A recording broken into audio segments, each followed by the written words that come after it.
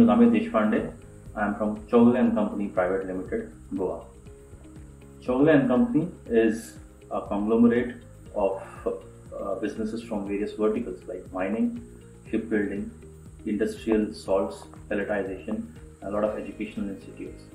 I work there as senior manager. I head the IT for the whole group.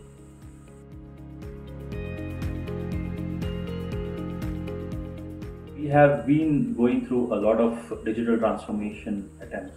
We had started our transformation journey by taking a lot of applications and automating a lot of processes.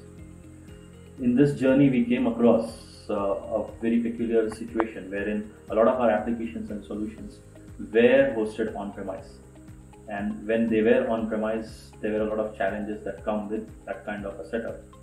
So we had decided that we have to slowly and gradually move all our solutions on cloud, because cloud services seemed as a very good solution at that point of time. So we were looking out for different cloud service providers, particularly when we were implementing an ERP in 3 of our major businesses. We came across ESDS at that point of time, and looking at their bouquet of customers and the kind of services they were providing at a very good cost. So we decided to go ahead with the ESDS at that point of time. And it's been about more than 4 years right now, and most of our solutions, in fact every solution that we have at the Chowgule Group, it's all hosted on ESDS.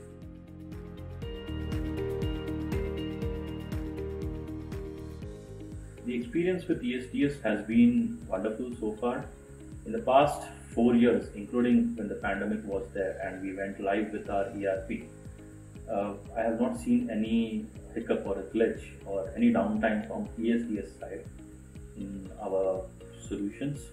All our users are extremely happy with the kind of seamless experience that has been coming, because the software is hosted on cloud service like ESDS.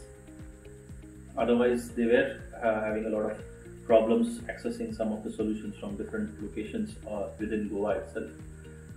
But now, anywhere in the world, people are able to access the ERPs, the HR solutions, for all the different applications that they have, their emails and everything through the cloud services, and particularly all the applications that are hosted on ESDS.